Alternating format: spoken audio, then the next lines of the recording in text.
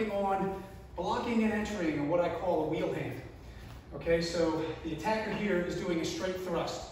So I don't want to stay at the end of his arm. As he's doing that, I want to start climbing in, okay? So I tag with the lead hand, steer offline, counter grab. It's really more of a hook, and then whatever the grab comes in. I turn, I'm ensnaring his arm. It's called udegarami. Turn outside away from him and bring him down. This puts extreme pressure on his shoulder and his elbow. He goes. And here, I've got a hyper lock, and I can disarm him easily. Do that again, dynamically. So he comes in,